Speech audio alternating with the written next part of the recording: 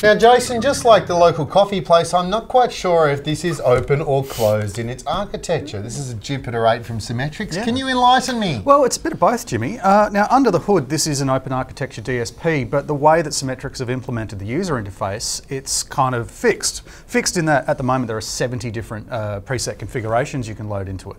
So what they're going for with this product is that you open up the software, you pick 70 different sort of setups from your application, as they're calling it, which you can get with the software or download from their website, and bang, all the components are then loaded in, and off you go and start making gain and EQ. There's setups for BGM, paging, sound reinforcement, gain sharing, auto mixing, and that kind of stuff. So what they're trying to do is cut all the programming time out of the integration and save people money. Yeah, because the actual programming time in an open architecture system is a good chunk of the amount of commissioning time. You've still got all your level alignment and calibration and things like that, and that's stuff that you do in situ, but your actual DSP design typically happens in advance.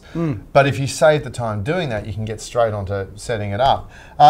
I think another thing they've done well is they've carried that through into the control side of it. Obviously, this is an 8x8 audio device, but it's also got some GPIO on the back. It's got Ethernet, and it's got the ARC connector, which links out to the little ARC wall panels. And you can program any of those sorts of interfaces very easily. There's a sort of wizard that you go through and it says, what kind of interface do you want to do you want to make a switch or a potentiometer or an ARC panel or a web panel? And it even gives you a handy little graphic of how to wire up the GPOs.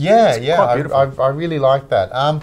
Look, I think what they've done is they've made open architecture a bit more accessible, and it's quite affordable too. Yeah, very much so. Look, I think it gives that peace of mind, I think, to a consultant or designer saying, right, if I put one of these in and say, right, load up this preset, there's really not a lot that can go wrong. I mean, then you connect the panels or the GPIOs, it even tells you how to do it.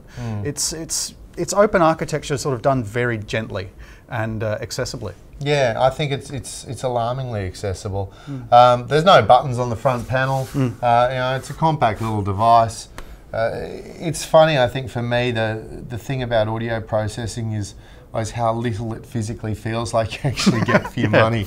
And it's not exactly a big imposing box, but it's certainly got the horsepower under the hood. Yeah, I think it's going to suit quite a lot of applications, and yeah, it's just really easy to use. Agreed.